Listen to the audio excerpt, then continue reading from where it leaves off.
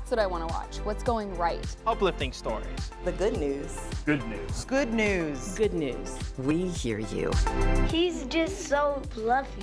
Your stories. I love you. How sweet is that? Things that nurture my soul. Focusing on greatness from across the country. Oh my goodness. So sit back and enjoy the lighter side of life. I'm gonna grab some coffee. Right here on Afternoon Focus.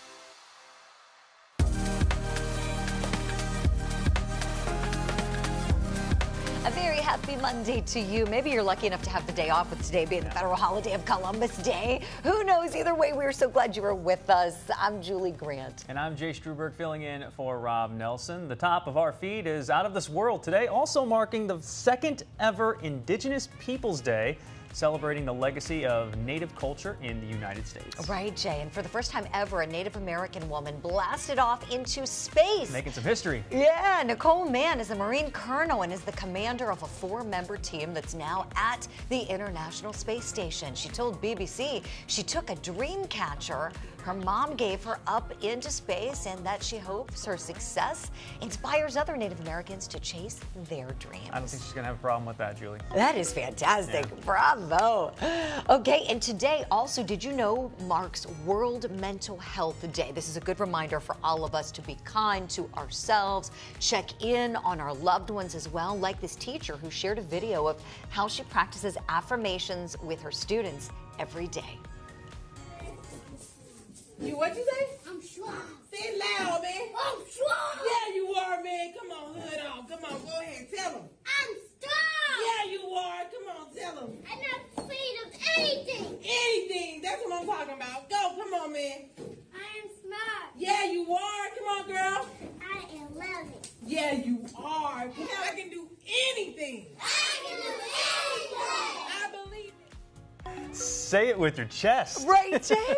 We all need that teacher. Yes. Like, I wanted to go stand in front of that mirror with those little kids and say some affirmations. That was fantastic. Yeah, and they really got into it. They really embraced the yeah. moment. Self-talk is so important. Positive self-talk, that is. Oh, you're absolutely right. You're right. You know, how you talk to yourself really affects your mental health. Therapists will tell you that. I've had my therapist tell me that. You know, be kind to yourself. And, you know, it's not enough just to be kind to other people. You have to remember to be kind to you. Yeah, right? self-kindness is very important. It could be just something as simple as, like, everyone messes up, saying, I messed up, not I'm bad or I'm the worst because I did that. No, don't talk to yourself like that.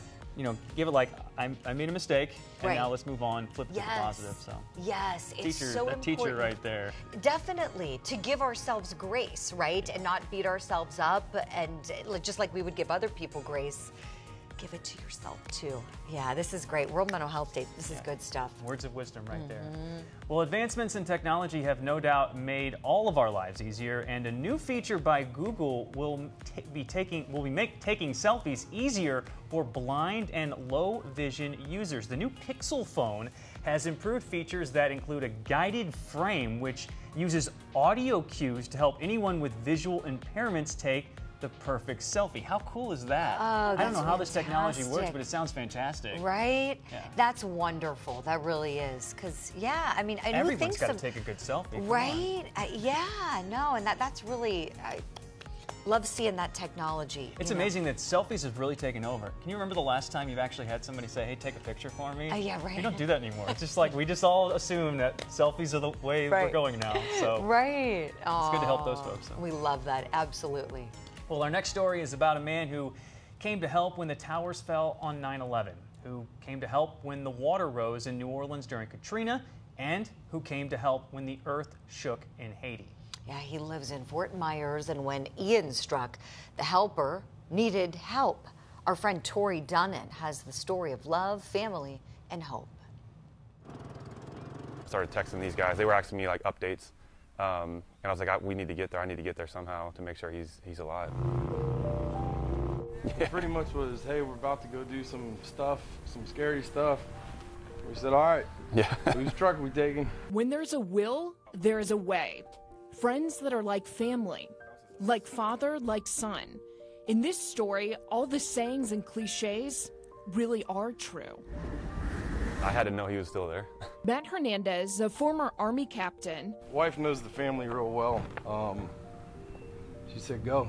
and his buddy TJ Wagner, a Riviera Beach firefighter, determined to find Matt's father on Pine Island after the storm. And I think I was probably the most vocal on, this doesn't feel too safe. And everybody said, well, you gonna stay at the truck?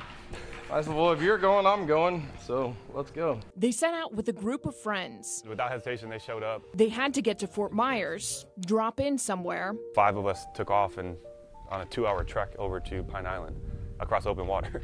Worried about gas, the flat-bottom boats they took to stay at the surface. We didn't know what kind of debris would be in the water, The 15-mile round trip but we had to improvise quite a bit. they took on Thursday and then again with supplies Sunday was not easy. Started taking on a little bit of water over the front. We had tons of water, so we dumped out Zephyr Hill bottles, cut them in half, and that was our bilge pump. So I'm driving.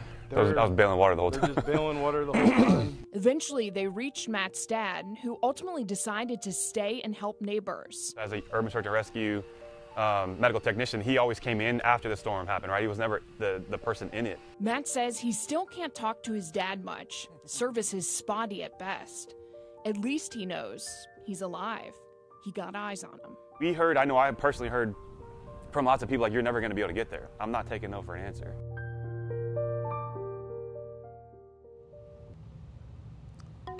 I mean, talk about a person that is going above and beyond the call of duty, from 9/11 to the hurricanes. It's just, it's remarkable to watch those people take action like that. It's very inspiring. It is, Jay. And I was kind of waiting for the point in the story thinking, okay, so this guy is such a remarkable helper, just a remarkable giving human being. And then what happened that he needed help? He was helping. He was there helping. He made the choice to stay so that he could help other people. I mean, deliberately put himself in danger, in harm's way, took that risk just to be that remarkable helper that he's always been all his life. What a guy. Total selflessness, like the attribute, like if that's one word to describe that man right there. Right? I mean, right, and you don't see that much nowadays, you know, and especially because nobody would fault him for leaving. I mean, everybody was hearing the warnings, go, get out of here, don't stay there. I mean, everybody, you know, was very concerned all across the country for what was going to happen to those folks who wanted to run the risk. Some for the thrill of it, some just, you know, for whatever reason. But him, no, a very, very noble reason to help other people. I mean, you don't. Going in the face of such like that dangerous conditions as well. It's just, it's remarkable stuff. And like we always say, Mr. Rogers says, look for the helpers. I hope that gentleman gets an award or something at some point in his life. He really deserves some kind of recognition for all that work over all these years. Absolutely. Oh, wow. Okay, so we've got so much more coming up for you on today's show. But before we go to break, just a quick reminder that our company's charitable arm is raising money for hurricane relief. If you'd like to donate to the Scripps Howard Fund for hurricane relief, you can just by texting the word STORM to 50155. Follow the instructions. We've got to tell you every dollar counts. We'll be right back.